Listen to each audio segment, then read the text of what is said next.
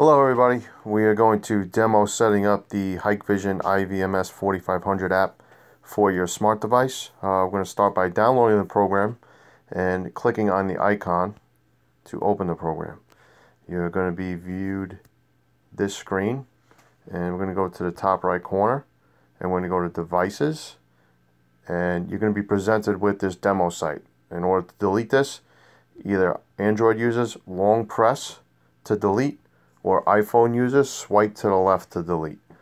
Once that is done, you're going to click on the plus sign in the top right corner. You're going to go to manual adding, and we're going to set up the device. Alias is anything you want it to be: home, work, etc.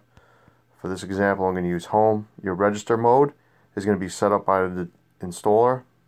Most of the time it's going to be IP domain, and you're going to enter the address that the installer has set up for you.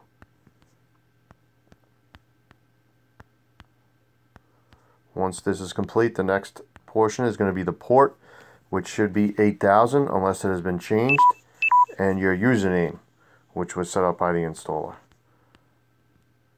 And then finally your password.